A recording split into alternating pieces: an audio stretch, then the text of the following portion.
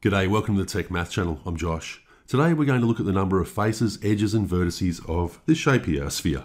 So let's start with the number of faces. This is the amount of flat surfaces. So you can imagine with a sphere, the number of flat surfaces, it's one thing you are not going to find. A sphere has 0 faces, but what it does have around the outside here is one curved surface. So not quite a face because it's not flat, but it is a curved surface, and that's how you may hear it described a fair bit.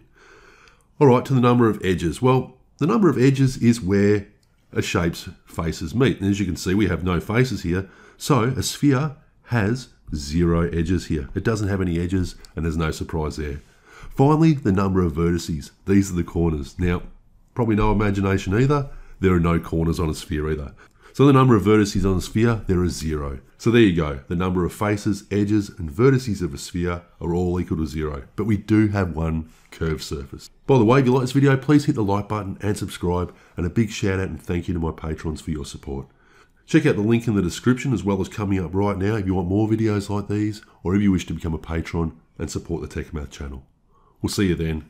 Take care. Bye.